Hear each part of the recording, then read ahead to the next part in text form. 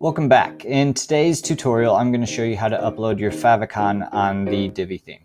Let's get started.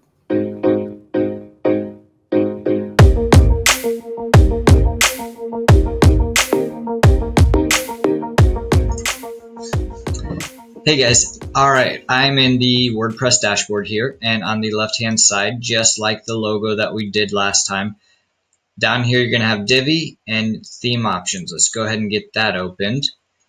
And we're going to upload your favicon. And the favicon is right here on all of your tabs. It'll show a little image. It can be whatever you wish. It could be a letter, it could be a piggy bank, it could be a book. Whatever you want, you can put it right here. For ours, we have it defaulted as a box.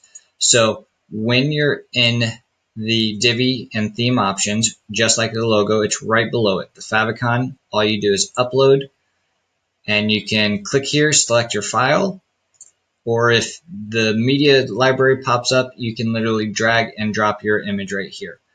Our favicon is just right here. It's a .ico file. It doesn't have to be a .ico. It could be a JPEG or a PNG file. I would recommend either the .ico or a .png. That way it will have a transparent background, so it won't mess with any of the opposing colors. Unless if you want to have a JPEG, you can also do that too.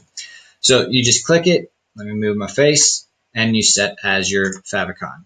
Once you do that, don't forget to click the Save Changes, and once you save it, then boom, you have a nice new favicon. Thanks for watching, guys, and I'll see you next time.